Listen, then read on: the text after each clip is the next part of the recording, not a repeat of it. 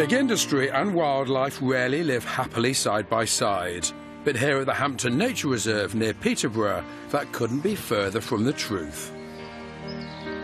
Between these hills and ridges lives one of the largest populations of great crested newts in the whole of Europe. And it's all down to a combination of great conservation work and the humble brick. For over 100 years, Peterborough has been an industrial hub for brickmaking. With kilns and quarries dotting the countryside, at its peak it would supply 12 million bricks a week. John Setchfield started work here in the 1960s as a young lad of 15. This quarry was worked by two digger machines working in tandem. One took the top layer off and the other one dug the clay out behind.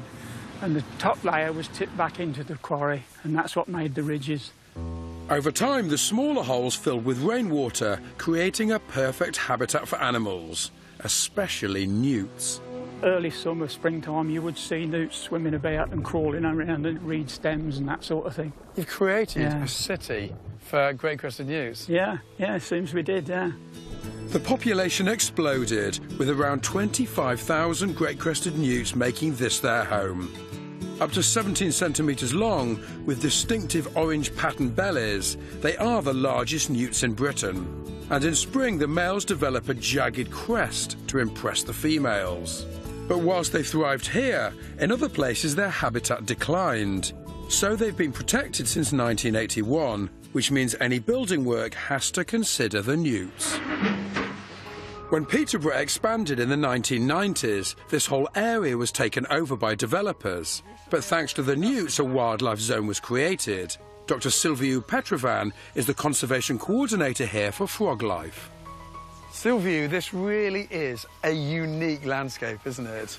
It is indeed. We have very good populations of reptiles, including common lizard, grass snakes, slowworms, and very importantly, adders. With thousands of homes still to be built, the latest development is a new road.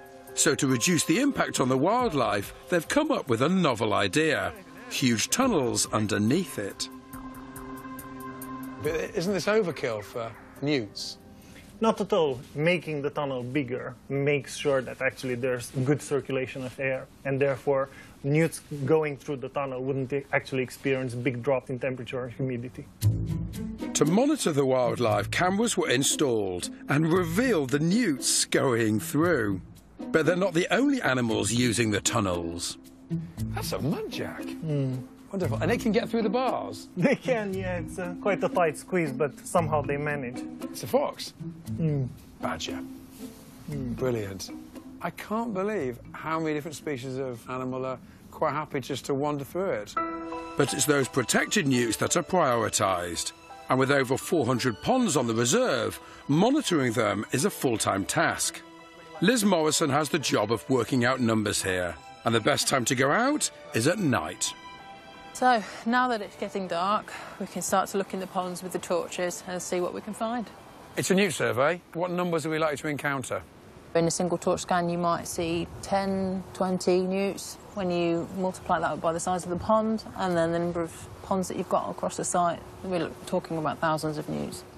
Our bright lights quickly locate the newts, but as well as counting them, it's important to give them a quick health check. Liz has a special licence to handle them, so I'm able to help. But catching them can prove to be a little tricky. That's it. Got it!